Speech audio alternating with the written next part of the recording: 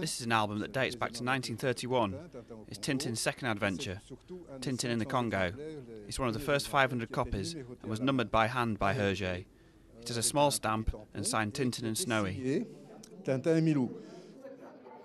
So it's very rare to find plates drawn by Herge on the market.